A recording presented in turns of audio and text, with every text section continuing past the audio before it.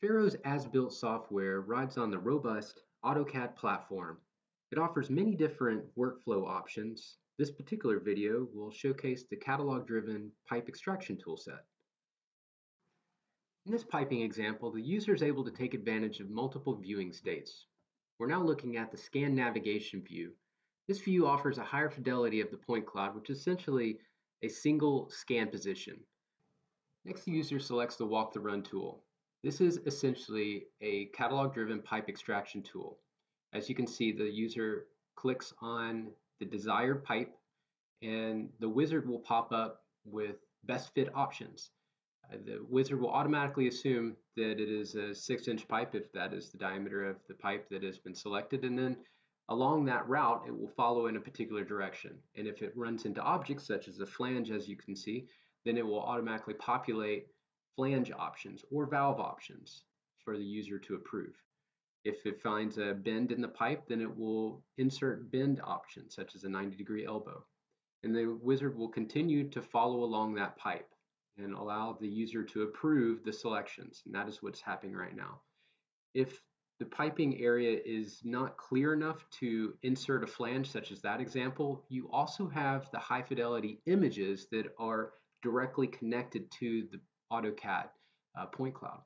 And so from there, the user can select the flange in between the bolts and very accurately place that flange and then complete the pipe run. So the user is now just making a series of completion clicks and allowing that pipe to finish out. At this point, the user has finished modeling the pipe.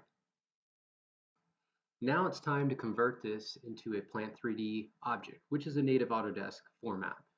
Currently it's in a Qubit format, which is a native Faro AsBuilt plugin format. So we just need to convert this over. And so it's a simple little wizard that you select the particular member that you just modeled, and you run through the model conversion wizard.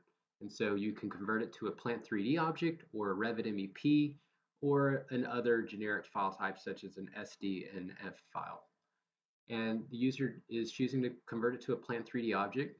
This will allow us to take it to one more step and convert this into a general shop drawing, a 2D option. So now that it is a Plant 3D object, we select the entirety of that piping run. And then we have an option to convert this to a isometric. And so once the isometric's ready, it will just run in the background. You'll have this pop up, and now you have a very detailed out bill of materials 2D drawing. There are many workflows available with the AsBuilt plugin for AutoCAD. But in this video, we highlighted some of the piping tools and some of the workflows available that will allow you to more accurately, more quickly, and more easily model laser scan data.